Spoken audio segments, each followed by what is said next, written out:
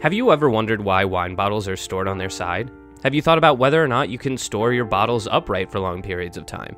This is definitely a topic worth exploring, so let's do just that. The debate on the side or upright. It has always been a long-standing debate. There are even those who believe in storing their collections upside down. But the weight of expert opinion favors positioning these bottles on their side. The biggest reason has to do with the cork drying out. Having the liquid in contact with the cork prevents it from drying out, eventually crumbling. In addition, the force of the wine pushing against the cork will cause less outside air to get into the wine. This could be very detrimental in aging your wine. However, there is an argument for storing your bottles upright.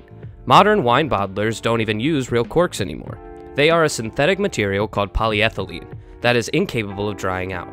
That's why in more than a few wine cellars, bottles are stored both ways, depending on the circumstances. For more information on all things wine, visit our website.